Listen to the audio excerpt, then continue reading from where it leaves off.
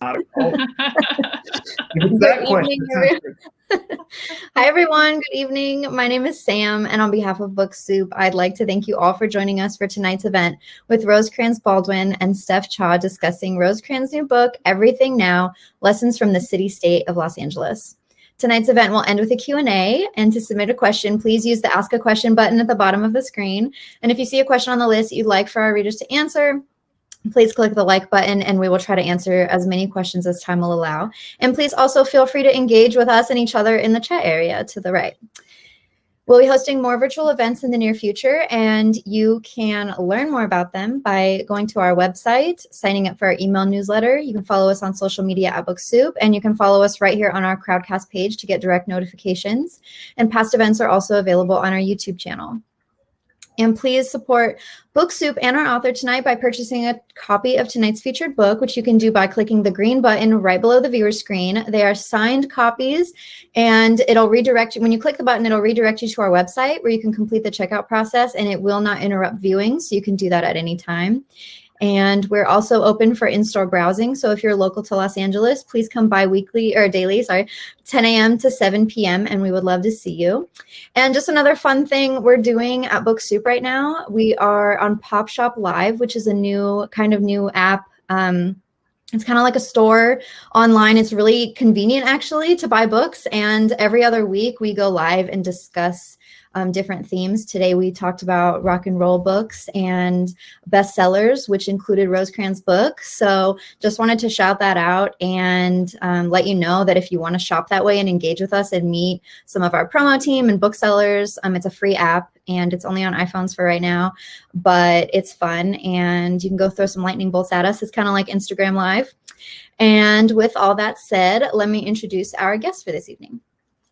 Rosecrans Baldwin is the author of The Last Kid Left, You Lost Me There, and Paris, I Love You, But You're Bringing Me Down. He is a frequent contributor to GQ and co-founded the online zine, The Morning News, and lives in Los Angeles. Steph Cha, our other guest tonight, is the author of Your House Will Pay, winner of the Los Angeles Times Book Prize and the California Book Award, and the Juniper Song Crime Trilogy.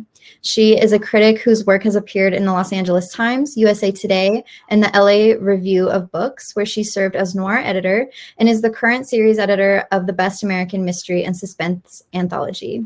A native of the San Fernando Valley, she lives in Los Angeles with her family. And without further ado, I'm going to turn the camera over to Rosecrans and Steph. Thank you both so much for being with Book Soup tonight, and everyone please sit back, relax, and enjoy. Thank you. Thank you, Sam. We were thinking maybe Rosecrans could start by reading some from his extraordinary book, Everything Now, which you can purchase. I'll keep plugging that this matches that green button, actually. Someone pointed out recently that it's the exact same green, like a Hollywood person pointed out it's the exact same green as a green screen. I don't know if we can do like special things with it, if you can disappear. I don't really know how that works, but yeah. Yeah, thanks. Your face. My face. I think the idea is I'm going to read a short bit. This is only about 3 or 4 pages long, and then we're going to dive into a conversation, right? And then after that, we'll do questions, and we'll see where it goes. Okay. Well, this. So for anyone, which is probably everyone who has not read this book, it is largely sort of about what it is like to live in Los Angeles and what Los Angeles is like broadly through my experiences interviewing and discussing that with a ton of people in the year 2021 or 2020, or just let's say recently. And it is largely composed of ideas and thoughts and feelings and stories that other people shared with me. I'm very much not in the book. It's very much about me just sort of going around all of LA County and around Southern California in general, greater Los Angeles, to sort of meet people who represent or embody sort of different ideas or stories or narratives that are just part of LA right now. And so I'm going to share a quick one. Someone who appears in sort of a different identity in the book because they needed their name changed for various reasons. But for those who are familiar with Los Angeles literature, you will recognize their pseudonym or their name. In the book, they're referred to as Henry Chinaski. Henry Chinaski is actually a name that was used by one of the great Los Angeles writers, Charles Bukowski, for his protagonist. So I borrowed it here to pay homage to him. But in this case, I don't really have to set it up much more. This is just a horse gambler that I spent about 16 hours with, drinking way too much beer because he wanted to teach me about the horse gambler's energy and what it says about what it's like to live in Los Angeles and why so many people are attracted to living in Los Angeles. Okay, that's way too much of a pre-setup. Here we go. Writing a book such as this, about the city-state of Los Angeles and its humans and their wins and losses, eventually a person would be introduced to Henry Chinaski. What Chinaski had managed to do by his mid-40s, and only in the city-state of Los Angeles could he have achieved it, he thought, was to construct a life in which he made just enough money as an actor and lost just enough money as a gambler to be able to do exactly what he liked. And what he often liked to do, several days a week, was to go on a 14-hour marathon, 10 a.m. until 2 in the morning, during which he'd run the bars in his little corner of the San Fernando Valley and play the ponies. By noon on a bright autumn Thursday, Chinaski had been gambling and drinking for about 90 minutes in a dark bar in North Hollywood, the small valley town that was about a 15-minute drive over the mountains from Hollywood proper. Chinaski had lived in the county for nearly 2 decades. In person, he had the broad-shouldered good looks of a former football player whom the universe had yet to strike with much grief. For 15 minutes, he'd been a horse. 15 minutes. For 15 years, he'd been a horseman, he said when we shook hands, and had gained something he called the horseman's mentality, which he promised to explain over the course of our day together. Horses are my kryptonite, he said while ordering us a pair of beers. I walk by a TV with the horse on it, I get the sweats. I'm just going to pause for 1 second and point out that I was lucky enough not to just write and publish this book, but also to record the audiobook for it. And when I did the next section, I wasn't too aware of how it works. And I kind of might have permanently injured my recording engineer because I just did this next part too loudly because I did a Chinaski impression. So I'm going to try it again. I'm not going to blow out your ears, but here we go. A race was about to start. Chinaski picked up a newspaper and rolled it into a crop. His habit during races was to whack the bar like a jockey stoking his horse to a win. So here's the 2-horse, Chinaski narrated quietly after the gun went off. He's on the lead. That's where you want this horse to be. You see, he's getting a little heat on the outside. And whack went the crop. Now, we need this 2-horse to get out. Watch the jockey, look under his right armpit. Then we know he's got horse, and he's going to blast out. And whack, whack with the crop, and his voice picked up volume. Come on, buddy, just look. Oh, don't let this 4 go with you. Come out on the 4, whip on the left-hand side, come out on the 4, whack, whack, whack. 4's already all in. Jesus, we're handwriting. We might be loaded. This 4-horse could be loaded. Oh, man, I need a wire. Whack, whack, whack, whack. And here comes the 3 on the inside. 2, 3, get the exact up, but do not get the 3 win. Oh, son of a gun, do not let it stay up. 4, give me 2, 3, 4. Rosecrans is a 4-leaf clover. Whack, whack, whack, whack. 2's a winner. 3's coming in second. 2, 3, 4, 6. Oh, my God, we did it. We hit the superfecta and everything. And then he just whacks the bar a ton of times. I'm not going to do that for you. I had no idea what happened, except the beers were empty, the crop was in tatters, and Chinaski was very glad to meet me, he said, while he ordered us another round. Remy Nadeau, and forgive me if I said that wrong, in Los Angeles, From Mission to Modern City, wrote, Los Angeles is perennially refreshing itself with newcomers who have left behind them the pressures for conformity. The Chinaskis of Pittsburgh were a large, sturdy family of Catholic Czech Americans, Chinaski said, with roots somewhere outside of Prague. Chinaski, the youngest of 6, much younger than the rest, had grown up babysitting his sister's children. A gambler since he was 13, a lifelong performer, he'd always dreamed big, but no one had encouraged his ambitions. No one thought he'd leave Pittsburgh, but they hadn't made room for him either. Anybody who's a little too loud, who doesn't want to give in, they reject you, he said. He moved to Los Angeles and found a place that had room for him. A sense of being spurned, though, still pissed him off. In Pittsburgh, you do anything out of the ordinary, you're viewed as weird. And if you get a little success, they root against you. And when you are successful, they're really nice to you. He didn't say really nice to you, but this is a family broadcast. I hate that. I want everybody to win. Whatever you're into, I'm into it. Gradually, Chinaski found his way into acting, small parts in television and film, some national commercials. Around the bars and restaurants of the San Fernando Valley, specifically North Hollywood, where Chinaski lived and mostly stayed, he was known well enough to be greeted cheerfully by the dozen or so bartenders and hostesses we encountered. He knew their names, the names of the men on valet, the number of children in a line cook's family. "Oh, here we go," said one bartender loudly, an aspiring actress in her early 20s, who turned around as soon as she saw him and switched the television to the races. "No one else ever watches horses," she said. "We love them, though." For an hour, Chinaski placed small bets. He called them cups of coffee on several races, and he lost all of them, but that was routine, he said. As a working gambler, the most he'd ever won on a single bet was $64,000. The most in a single weekend in Las Vegas, $100,000. The most on the Kentucky Derby, $37,000. But mostly he lost, he said, smiling, then turned to the bartender and asked after her latest auditions. All day and night, Chinaski was solicitous and generous, always picking up tabs, happy go unlucky, with strangers and friends. It made me think that probably the only thing better than being Chinaski, in Chinaski's mind, would be to be a more winning Chinaski, a version written as fast and as far as a Chinaski's pumpkin heart could take him. The biggest gamble of his life, he explained between races, was his acting career. He still had a dream to land something meaty, a regular role on a TV show, just some great lines and a great scene. In the meantime, he couldn't complain. People are like, "You could have contributed to the world," he said. "I couldn't. I'm limited. If I could be Elon Musk, I'd be Elon Musk. All I can do is be charming and open doors and get groceries for people, take people to the doctor. I'm good and I'm nice, but not at a life-changing level. I just know my limits." Suddenly, a gun went off. Another race. He'd already placed his bets. He stood up, yanked out his crop. "Oh, we got horse, we got horse. Come on, 5, we got horse. Come on out on the 6. Come out on the 6. You're going to gun me down, 6. 6 got us done." Shit, 6 is like Falcor from the Never-Ending Story.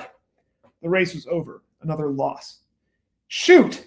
Chinaski yelled again. He did not say shoot, and sat down angrily on his stool. I asked how much money he'd lost. He didn't answer, just drank his beer. "That was a big bomber," he said quietly to himself.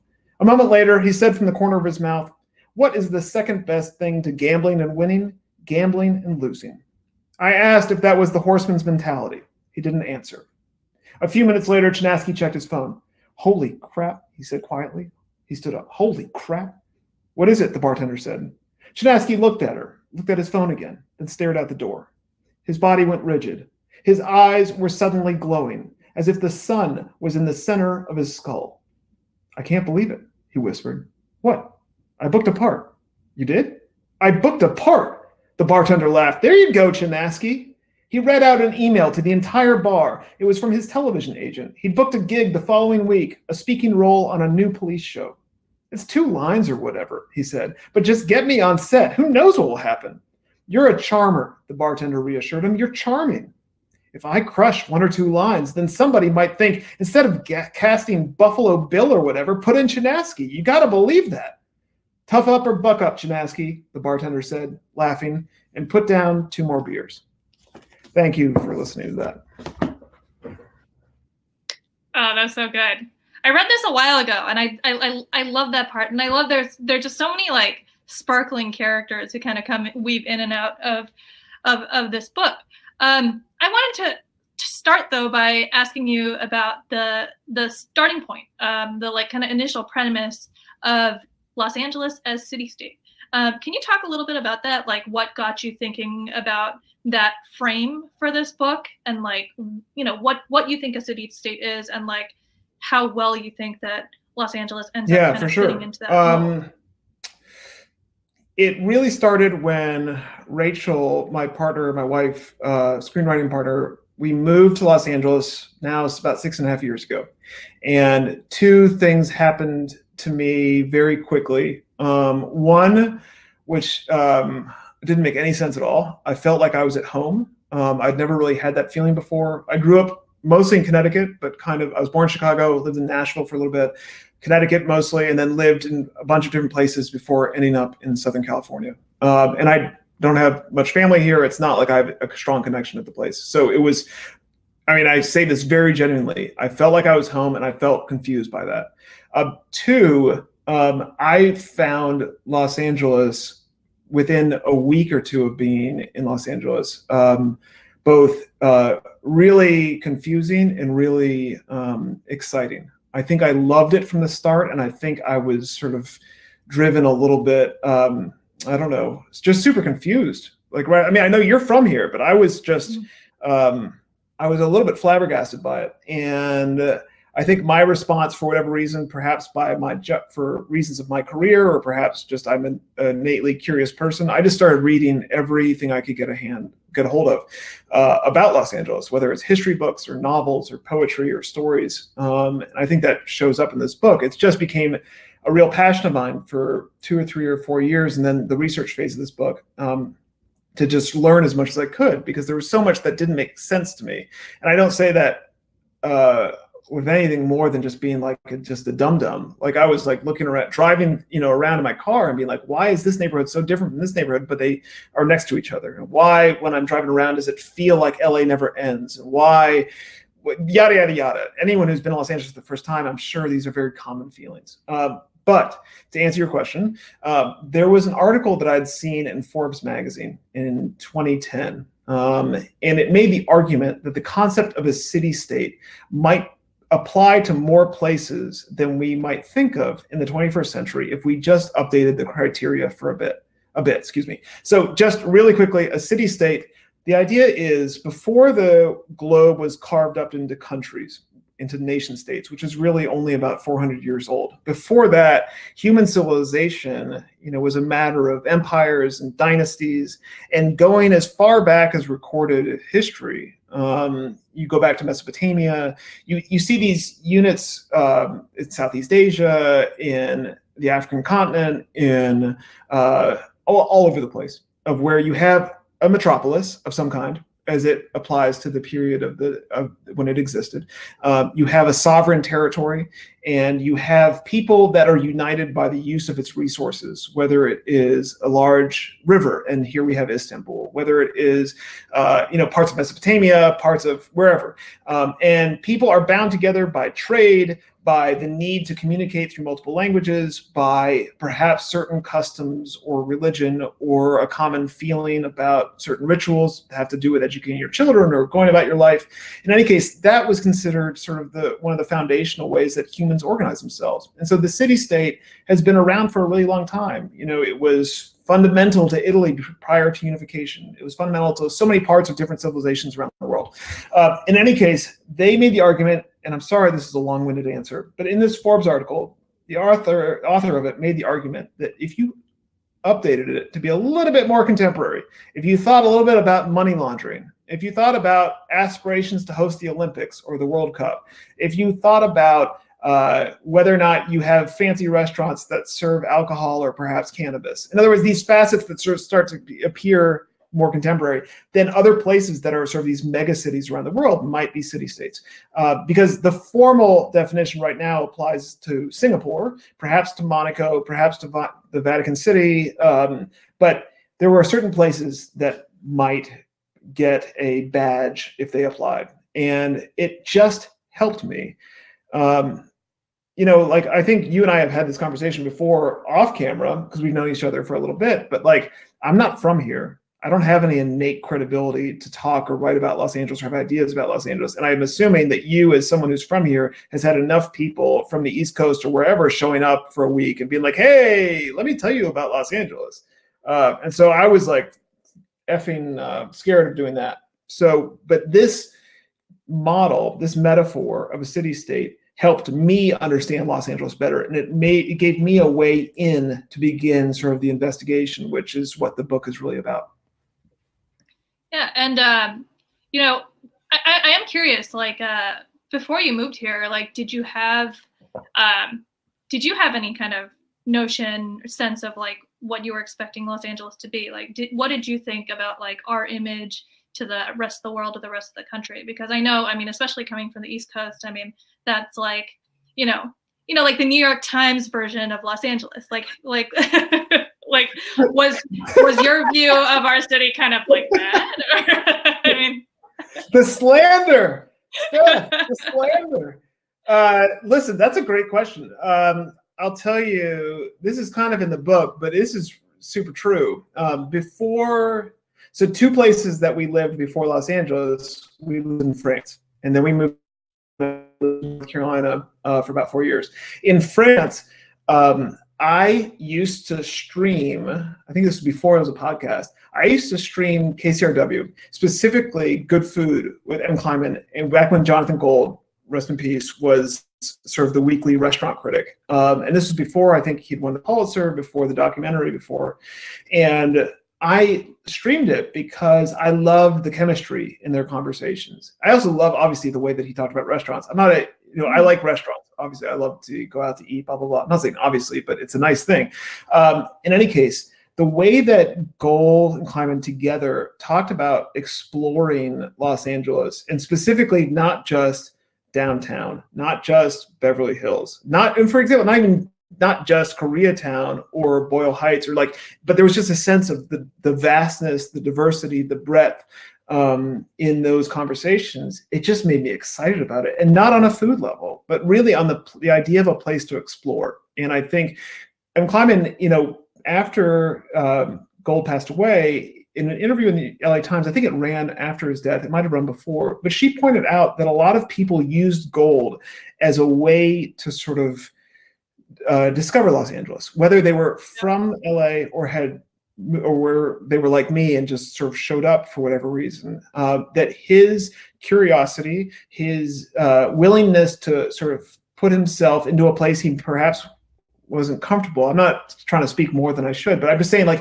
he made a big deal about going out and discovering and testing things out and being open to new experiences.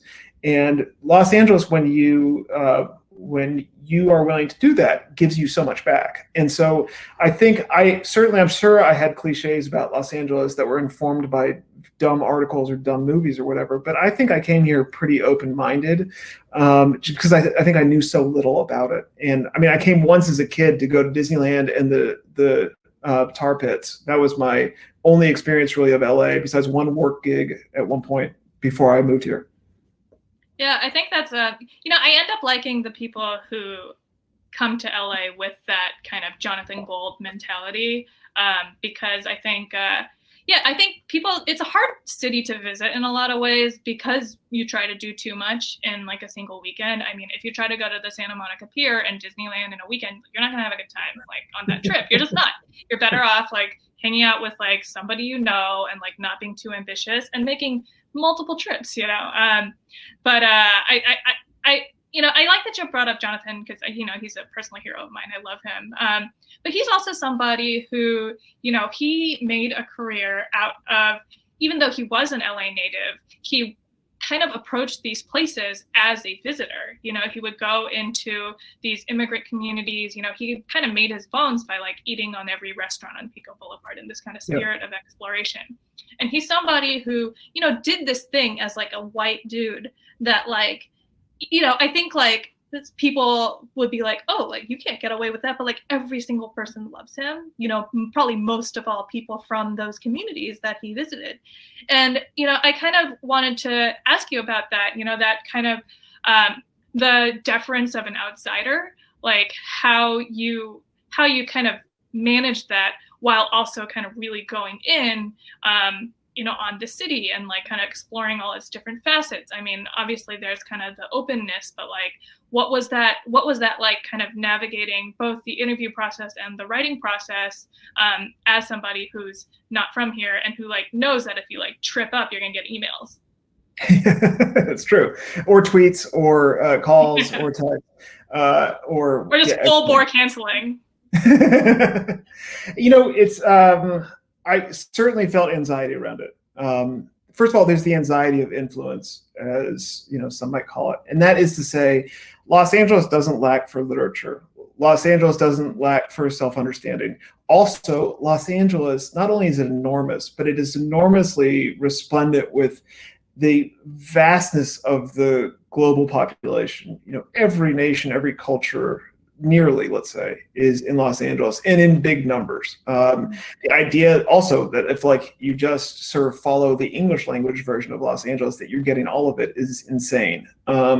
So in going about things, I think first of all, I was just really anxious to make sure that I read as much as I could of what other people had said about LA. And that's everything from Mike Davis and Linnell George and Walter Mosley to Hector Tobar and Steph Cha, but like so many people who are either from LA or came here as transplants. You know, Carrie McWilliams' The Island on the Land book was just, when I read that, because it's such a page turner for a history, I was just really, you know, the window in the mind opens a little bit. And every author, it seems like I kept encountering. And that's what the book, hopefully, there's so many, the reason I reference so many and quote so many authors in the book is because it was really my sort of path of learning to getting to know certain sides of LA. And again, only aspects of it. I only speak French and English, so my Spanish is terrible. In any case, in going about it, you know, I just, once I started the interviewing process, it was really coming up with a list of dozens of people that I was just interested in talking to. And, you know, and for many good reasons, a lot of people didn't want to talk to me.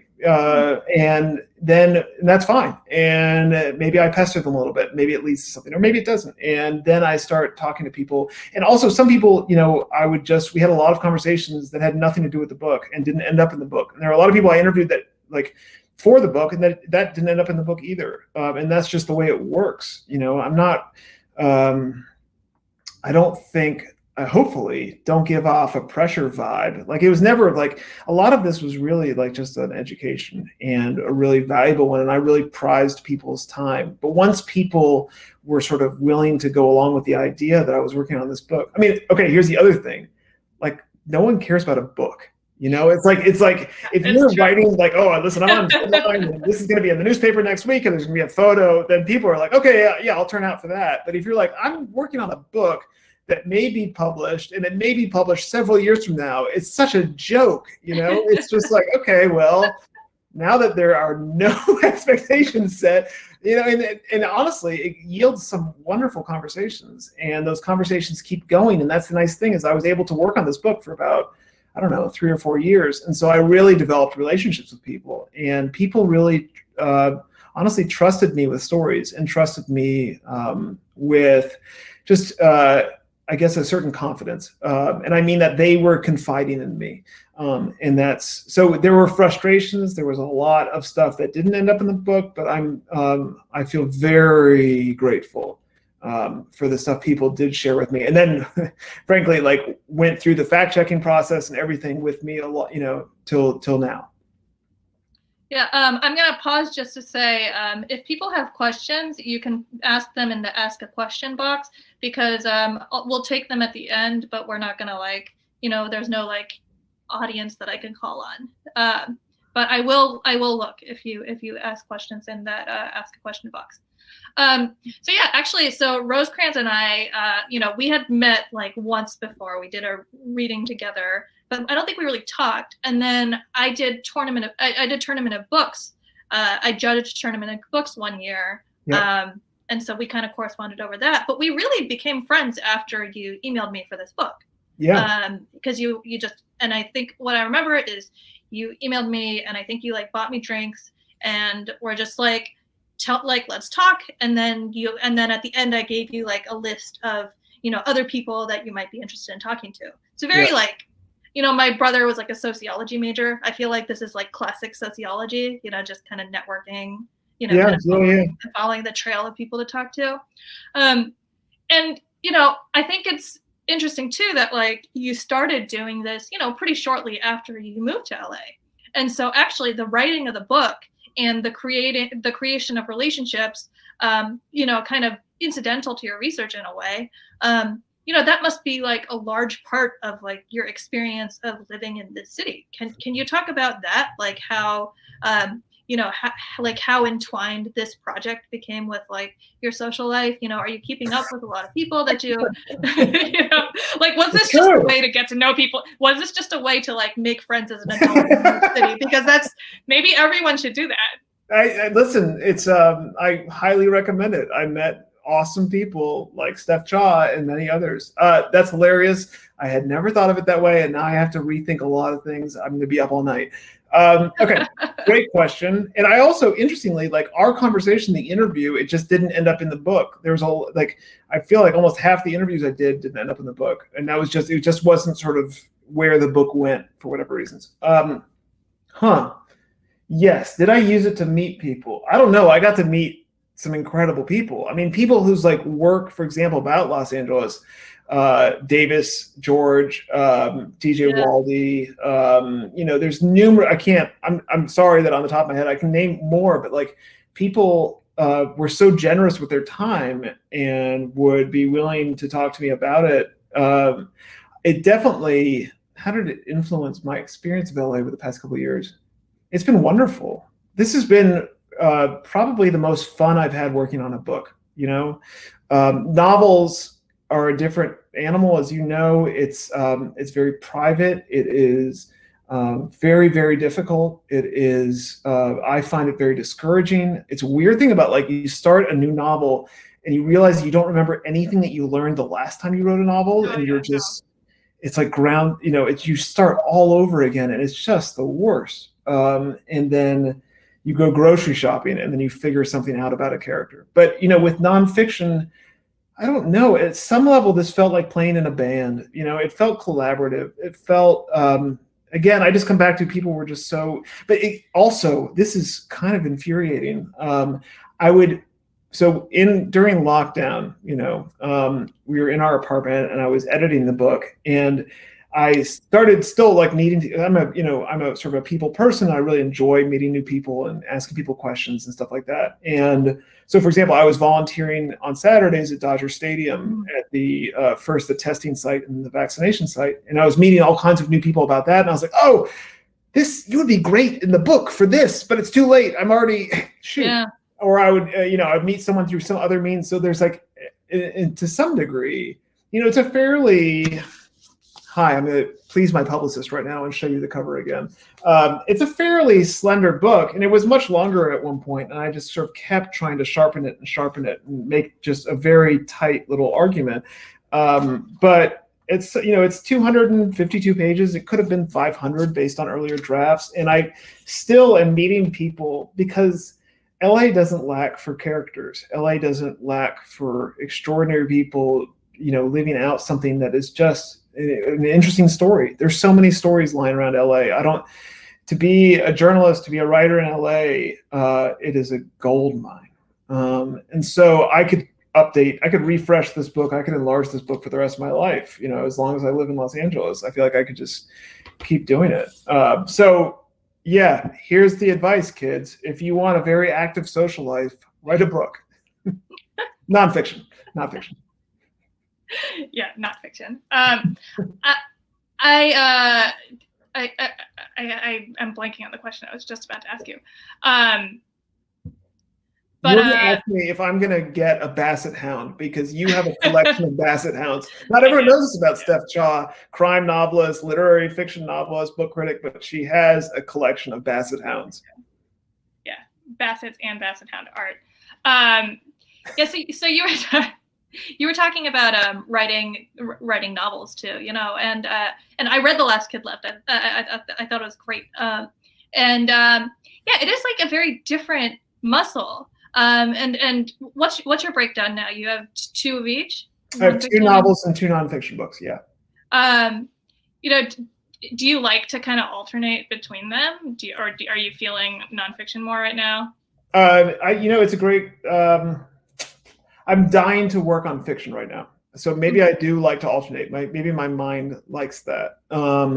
Nonfiction in certain ways is you get to rely on help. You get to talk to other people. You get to interview. You get to use research tools. And obviously fiction can use all those tools also. And hopefully one improves the other, But the dramatization, the sort of interior investigation, the way that you can pull things out of your childhood and, shove them into the mind of somebody else, which now sounds very violent that I think about it. But yeah, fiction is also, I don't know about you. Actually, here's a question for you.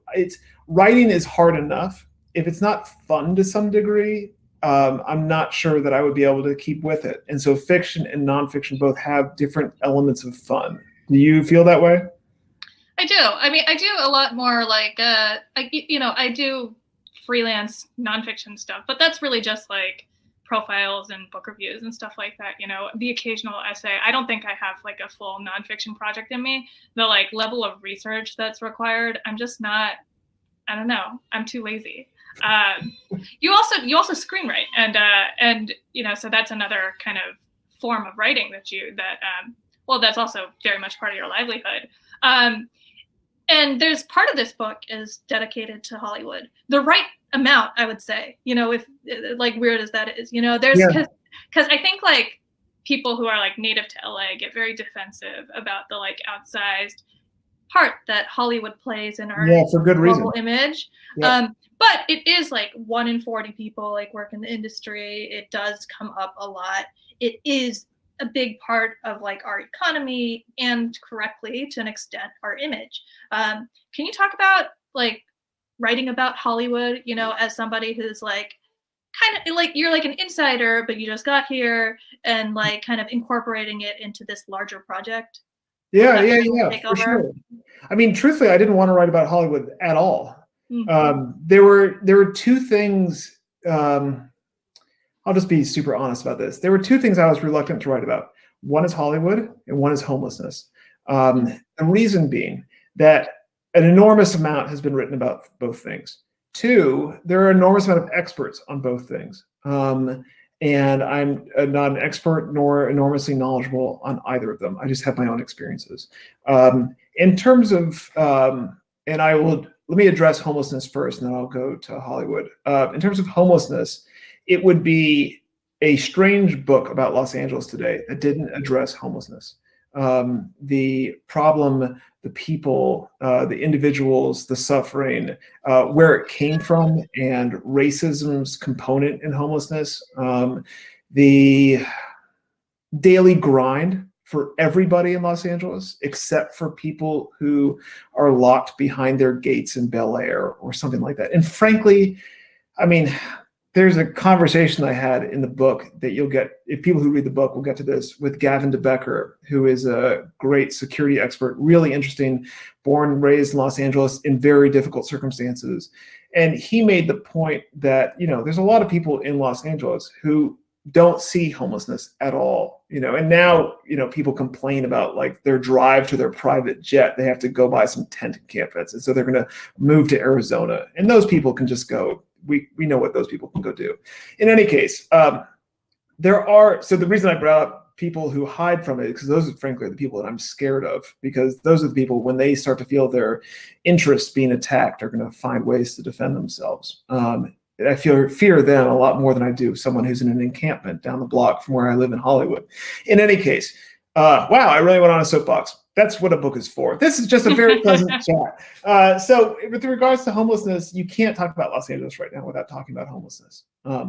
Hollywood, I thought I could write about Los Angeles without writing about Hollywood. And my editor, who's very, very smart and is also from Southern California, made the point that, listen, it would be silly not to write about Los Angeles. Let's just find ways to write, not to write about Hollywood.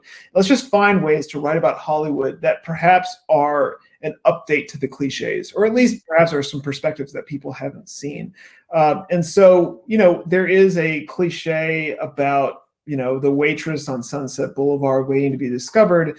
And so I went and was lucky enough to sort of be introduced to this very young actor named Jen Tulloch, also a writer who I just really got luck of the draw. I sort of shadowed her for about a year or so, just lots and lots of interviews. And she had a film that she co-wrote with a terrific writer, actor, director named Hannah Utt. They created it together, and it ended up going to Sundance. And I was just lucky enough that it got accepted at Sundance and was able to go to Sundance and experience that with them. But it's so weird because people in Hollywood business, in movie, TV, whatever, they talk about LA as if everybody works in Hollywood, and everybody else in LA, which is 99.1% of people or whatever, are kind of like, my experience of Hollywood is when I go to the movies, if I do that, and so I wanted to sort of be in touch with that side of it also, and hopefully represent,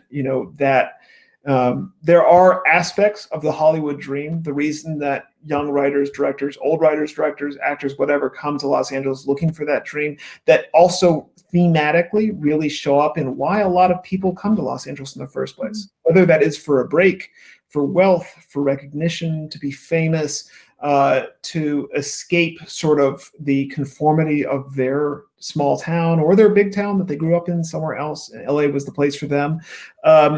The aspirations of people who come here just for Hollywood, I think, are connected to that. And I think it says something about particularly the transplants of why people wind up in greater Los Angeles. Yeah, and and you live in Hollywood, and actually it's interesting that you mentioned Hollywood and homelessness as these kind of two things that you were reluctant to touch, because those are both things that are like right outside your doorstep, you know, and I think that it's hard to ignore either of them because they're so intertwined with even our self, like our image of our city.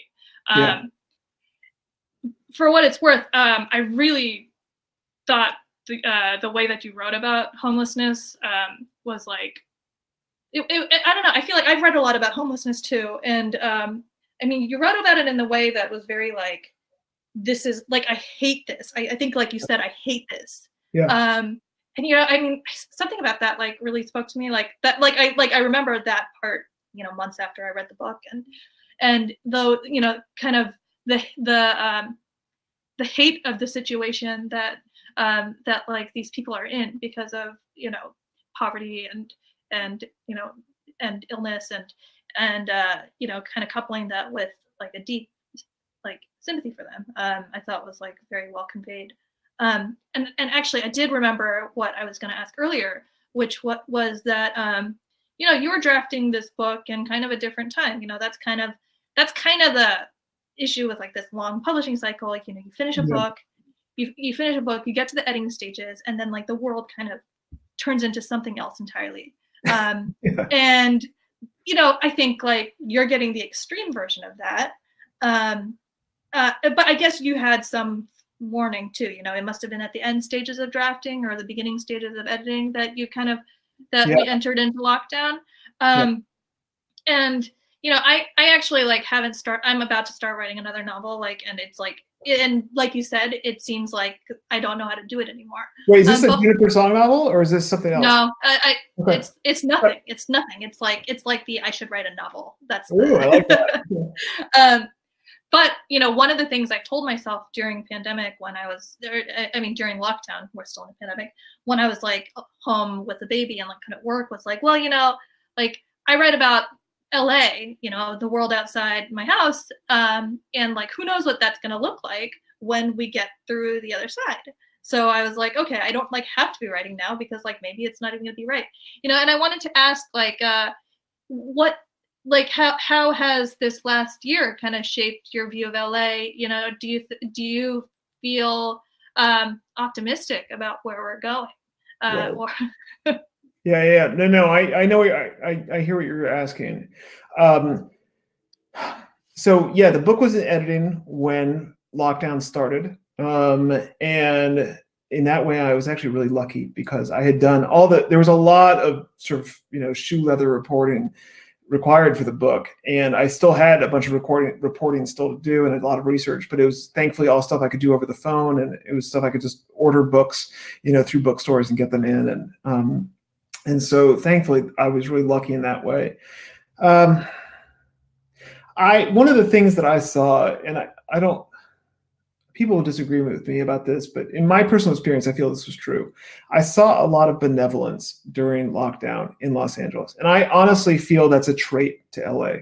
I feel that there is something about the way that we are so diverse, that there are so many different populations. There's a guy I interview in the book named Kit Rackless, who's a magazine editor of long standing in Los Angeles and publisher, who talks about how it is not common around the world that this variety of communities and peoples can generally live together harmoniously, so close side by side. and LA has that. And it has that uniquely versus other cities. And what I have seen, whether it's because of the ways that we have to cooperate on the freeway or the ways that we have to cooperate in common spaces, or just how evident it is when going around LA to see people suffering, or also, frankly, people's success, because LA is certainly a town of flaunting. Whatever reason, we are perhaps a little bit hard-shelled, but also thin-skinned. And I honestly believe that that combination leads to a certain tolerance or a certain kindness towards others, even if it comes across gruffly. And that is different from my experiences living in New York and Paris and Cape Town and Chicago and just visiting other cities. In any case, I do think there is a genuine, and it's not, maybe it's woo-woo and maybe it's hippy-dippy and maybe it's because we're so blazed by 323 degrees days of sunshine. But what I saw during lockdown was Los Angelenos, who says that? Anyway, people in here being generous and kind to one another, even if it was just by virtue of doing their jobs or being out and about or they're volunteering or whatever. So am I optimistic? I'm always optimistic. I'm an optimistic person. Am I scared that the Olympics are going to show up and suddenly we are taking things we find not cute and hiding them or punishing them or doing terrible things? Yeah, absolutely. Politicians are incentivized to do that, and so are rich people, and so are whatever. So am I scared? Sure. Am I optimistic? Absolutely. That wasn't a great answer, but yeah. That's no, it is. It's everything at the same time, which is everything now. No, I mean I feel like this. This title. I feel like ever since I read your book and I've had this title in my head. I think I told Rachel about this. I wrote a piece. It was Rachel's idea. I did not come up with the title. Oh, okay. I'm very lucky to have the smartest wife in the world. It's such a perfect title. I mean, it's kind of gotten in my head as a way that I think about LA. Everything now. It's just that kind of layering. There's actually and I wanted to point out too, even just the format of this book, it just it looks like the way a book about LA should look, It's there are these kind of clusters of concepts and, just. That is super generous. You are the sweetest. I guess I will, I'm going to go to audience questions now, and there's a question that kind of flows from that. 6:48. We've got 12 minutes. Yeah. Yeah. So this one's from Adam. Is the simultaneous, not chronological model of history you talk about in the book something that LA is exporting to Californian or American identity in general? Great question. Thinking. I don't know. It's a great question. So if I understand the question correctly, it is the idea that in Los Angeles, history can sometimes feel that the past, the present, and the future can feel simultaneous, which is something I sort of tease out in the book, an idea that I sort of bat around. The idea that history is constantly happening in LA, and it is not a distant notion. It is not like when you're in New York or Boston or Philadelphia and everything feels sort of baked in and very hardened, and that LA is sort of ultra present. Is that being exported to the rest of the United States? From LA, I don't know. From the internet, from social media and the web, there's a guy named Dan Keat. Shoot, I hate being on the spot. What is Dan's last name? Gutierrez, physicist, rocket scientist, also a professional, basically stair climber that I spent a day climbing stairs with around Los Angeles. And he made the point that perhaps LA was a city-state. He kind of went with my idea, but he thought if it was one, it was one that sort of simulated the internet, that the way that sort of social media can sort of have an infinite scroll often feels when you're on one of LA's big avenues or streets where it's just the endless, corner strip malls and auto shops and apartment buildings, et cetera. And there's lots of other things that he goes into. It's in the book, but so is LA doing it? Is the internet doing it? Are we all going to move on to the internet very soon? All of these things are possible. This question is from Miriam Lubet. Sorry if I'm mispronouncing your name. Hi, Miriam. I'm mispronouncing your name too. Did you find differences in the stories of people who moved to LA versus people born in LA? And actually, I'm gonna tie in also Ali S's question, which is, as a non-Spanish speaker, how did you access Latino LA? Okay, let me do that one first. So with a shoot ton of humility, it was honestly, this book is it's both in research and interviews, a web of introductions. And what I mean by that is that in research, often the best things to read are what other authors who have done terrific stuff cite as footnotes, and then track the footnotes down, and then you get to the source and then follow their footnotes, and then you find books and articles and stuff that like no one's talking about, and you get this amazing information. In terms of people, it was often just getting introduced to a person who you would meet and have coffee, and they didn't hate you enough that they wouldn't at the end of it be like, well, you should maybe talk to this person. And so then you keep finding your way. I did not spend that much time though with anyone. I never used an interpreter because again, my Spanish is garbage. Like I wish. I've taken Spanish lessons. It didn't go anywhere. I have like perma French stuck in my head. So it was often just a means of introductions. There was one moment there were a couple moments actually where I needed interpreters, and we sort of found our way to a certain understanding. And then they did not get used as interviews in the book because it just wasn't right.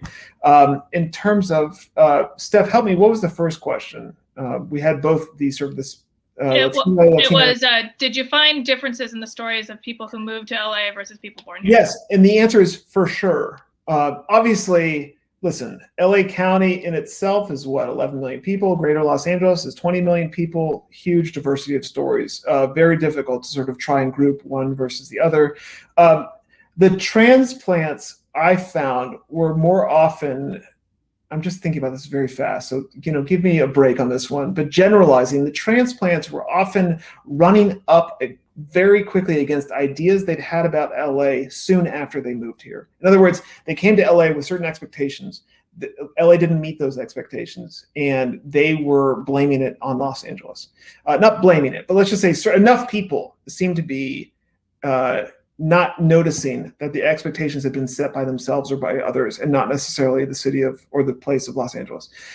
In terms of people who are from here, one thing that came up quite a bit was, I thought it was great.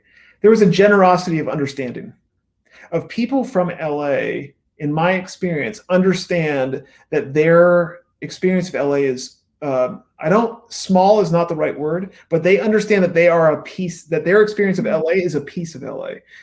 And they have a certain, it's not humility, but an understanding that their LA doesn't need to represent all of LA. It's just, they grew up here. They grew up by the 405, they grew up in Azusa, they grew up in wherever, and they don't need it to stand in for anything else because that's their experience. In the same way, I know this book is marketed in a certain way, but I wasn't looking to take a shovel or a bag. I wasn't looking to take a bag and scoop up LA and be like, this is LA. And I know, obviously, I'm making this argument that it's a city-state, and I believe that. But it's my idea, and it made sense for me, and it helped me understand LA. I'm not trying to explain LA, even if it seems that way. I'm trying to understand LA, and I hope those two things are different. Yeah, what it feels like to me is like a kind of, it's a very, it's a sampling of, the people who live here, rather than here's everybody, here's everything. Because you can't do that. That's actually impossible, And yet the title is Everything Now. A sampling of everything now. It doesn't have quite the same ring to it. I feel like I see a lot of people who kind of hate on LA and shallowness, all these kind of characteristics they impose on LA. And it always kind of, it's there's so many people here, and there's so many options, and how you live your life, that I think it always comes down to oh, you don't like the mirror. You don't like seeing yourself and people like you, because that's who you're choosing to associate with. So if you hate your experience of LA, you chose that experience. I think that's exactly right. I think that's totally true. And this is, I've said this in a bunch of these talks, but I keep saying it because it really rings true for me. There is a guy named Sam Sweet who is he's a historian of LA, and he has a terrific series of independent books that he's published called All Night Menu. I highly recommend Googling All Night Menu, Sam Sweet. Order all of them. They're these self-published sort of pamphlet/books about different addresses around Los Angeles and what makes them interesting and special. In any case, he made the point to me that LA doesn't give a lot if you don't ask for it. And I made a joke about it in the newspaper, I think, with David Kippen, but I sort of said, like, Los Angeles is not a hostess in a restaurant. Like Los Angeles needs you to be the one who's asking Los Angeles to the prom. And I made this joke. No one wants to be asked, like everyone wants to be asked to the prom. No one wants to have to reach out and ask someone else to the prom. But if you ask, this is a terrible metaphor. If you ask Los Angeles to the prom, Los Angeles says yes and starts to give back. Like when you pursue Los Angeles, when you begin to sort of go beneath the surface and explore the towns and the communities and get in your car or whatever and get around, there is so much here. There are so much interesting things and interesting people here. That's why, like you said this, Steph, but like, I don't want to live anywhere else, why would I? Yeah, no, I agree. I mean, I can't imagine living anywhere else. Also, I'm Korean, so why would I ever leave this place? Let's do this one quickly. It's a recommendation. Last question. Yeah. Oh, wait. I want to do this one really quick, and there's one more. Okay. All right. So, someone, I'm Gotam Kalva. I'm sorry, I don't know how to pronounce your name, and I would ask you if you were on screen, but asked if we had any recommendations for absurdist humor in like any medium. Anything that come immediately to mind? Absurdist humor. I'm sorry. To this person whose name I don't know, I apologize. I am terrible on the spot recs. So if this person goes to my website, rosecransbaldwin.com, there's a contact form. Email me. I will email you back in the next couple days, and I will try to give you the best of absurdist humor, which I guess it's not really a category I know very well, but I will try to send you something good. But on the spot, no idea. Yeah, I don't know this genre very well either. For some reason, I keep thinking of Geek Love by Catherine Dunn. I don't know if that even counts. It's like pretty grim. Sure, okay. But I don't know. It's certainly absurdist. I'll tell you. Well, let me jump on that for a second, just as a humor thing, because this book is not funny. I think a lot of people call it funny. For them, maybe it is. But there's an unrecognized for being an LA great book, which is The Sellout by Paul Beatty. Now, The Sellout, yes. It won the Booker Prize. There's another big prize it won, like the National Books Critics Circle Award or something like that. But it's not recognized as an LA book. And it's a very, very LA book. And it's a very, very like truth-talking. I know people categorize it as humor or satire or as funny. I didn't laugh once when I read it, but that book is both absurd. It's very absurd, actually. Oh, awesome. Here's my recommendation, The Sellout by Paul Beatty. If you haven't read it, it's not funny. It's barely humorous at all, but it is certainly like profound and interesting and strange, and it's all about Los Angeles. I love the prologue, which is just like, the prologue is like a perfect piece of writing. I love that book. Also White Boy Shuffle, actually. Yeah, for sure. Okay, so last question. What indicated that LA was home to you versus other places? This is from Book Soup. Thanks, Book Soup, for giving me the question that I'm struggling to answer. Let's see. All props to Big Book Soup, wonderful bookstore. This is Rosecrans filling time while he tries to think of an answer. Dude, I don't know. It was an emotion. Where do emotions come from? Childhood trauma? I don't know. Things you can say on Zoom when you're not in front of a live audience of actual people. I would say, okay, this is super honest. This is true. I was stuck in traffic on the 101, classic LA experience. And the 101 is just super dirty and grimy. And there's like, trash bags all around either side of the street or the freeway. And I had my window down and it smelled like flowers.